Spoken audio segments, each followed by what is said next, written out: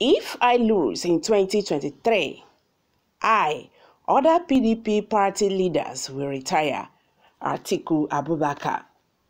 He boasted that the administration of President Olusegun Obasanjo, where he served as a vice president, still remained best since 1999.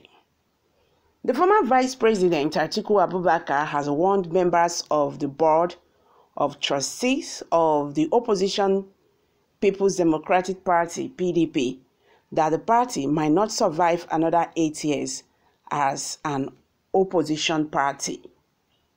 Atiku, who spoke when he hosted the board members during a consultative meeting in Abuja on Tuesday, asked the elders of the party to work with him to clinch the presidency in 2023, or we all retire together. Is this not what they call desperation? That is, if I don't get it, no one will get, no one will have it. You see, our politicians, they are desperate. They are just too desperate to get what they want to get. This is what they call selfish interest. Because I see no reason why one wants to kill himself or herself because of position. If you don't have any selfish interest, concerning that, this is really too bad. And I believe this is the right time Nigerians have to open their eyes so that we not make the mistake we had made before. Enough of this. If I am not mistaken, Atiku should be at his late 70s.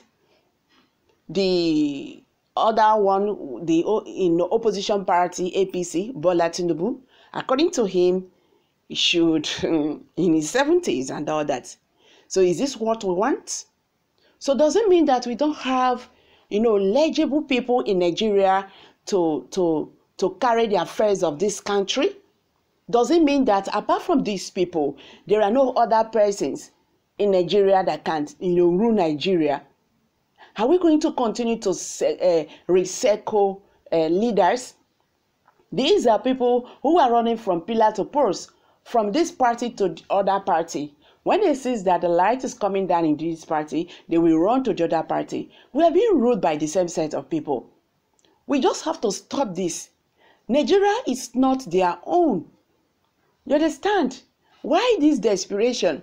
If you don't become president, that means every other person in PDP will have to retire. So you just want to crush the party. That is what it meant. Honestly, this is just the height of it all. The desperate is just too much. The Bola Tinubu have said that he's going to play that game. So it's by fire, by force.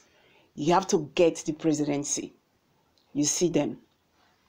If na not shine on our eye this time around, all of us go still they suffer with you, they suffer. Anyway, guys, let's get back to the news. But before then, I will encourage you to subscribe to this YouTube channel if you are here for the first time. And don't forget to give us a thumbs up. Thank you very much. I really do appreciate. The former Vice President Atiku Abubakar has warned members of the Board of Trustees of the opposition People's Democratic Party, PDP, that the party might not survive another 8 years as an opposition party. Atiku, who spoke when he hosted board members during a consultative meeting in Abuja on Tuesday, asked the elders of the party to work with him to clinch the presidency in 2023, or we all retire together. He boasted that the administration of President Olusegun Obasanjo, where he served as the vice president, still remained the best since 1999. The presidential hopeful said, "I am worried, and you should be worried too, that if we don't win, it means we will be in opposition again for the next 8 years. By the next 8 years, I don't know how many of us will be left in politics, and it may even ultimately lead to the death of party because people gravitate, particularly in developing countries, towards government. So this is a very crucial and historical moment in history for our survival.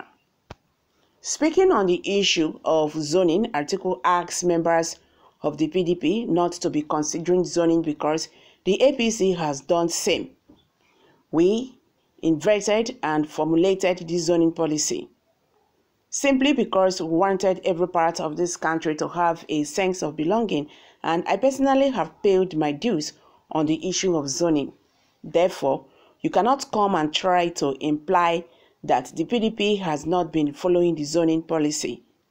The many years of PDP government, the 8 years and 6 years, all of them were from the south. So we should not be stamped by the opposition party.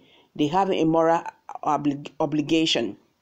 The presidential hopeful said his vision was to build bridges across the country and called on the board members to join him in building bridges so that every part of this country will have a sense of belonging, Atiku have said.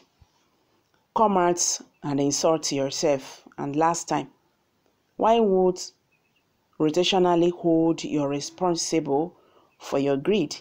People saw when you were good to go for that position and gave their mandate to you in totality, yet you mistaken that as cowards and senseless. The truth is that we are tired of both APC and PDP. How I wish they all retire after 2023. With due respect, Atiku, please go and rest. You will never become the president of Nigeria.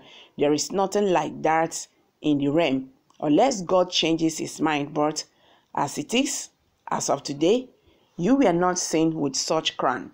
Though your party will run interim president, but not you. You have lost many elections. Please just retire.